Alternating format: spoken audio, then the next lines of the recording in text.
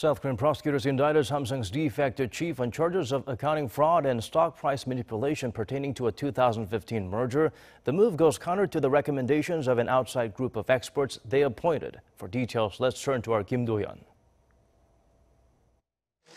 The indictment of Lee Jae-yong comes despite a recommendation 2 months ago by an outside committee of experts that he not be charged.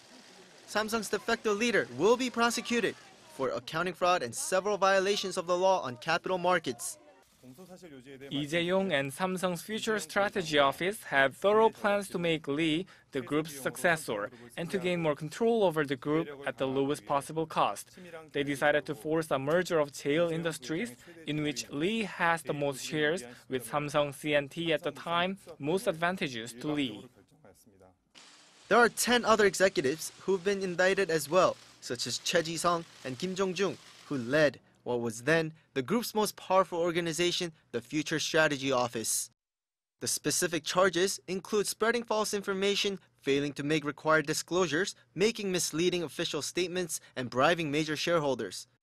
They allegedly did this to facilitate the merger of two group affiliates, Samsung C&T and Cheil Industries.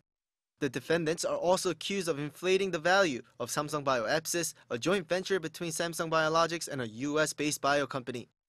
All this, prosecutors say, put the heir a step closer to complete control over the country's largest conglomerate. In response to the indictment, Lee Jae-yong's legal team denied the accusations, saying the merger was a business decision that was executed legally. Furthermore, they said an indictment was always the goal of the prosecution even before the probe began.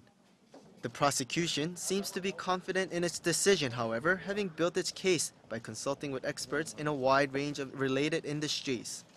One of the richest men in Korea, Lee Jae-yong is no stranger to judicial proceedings.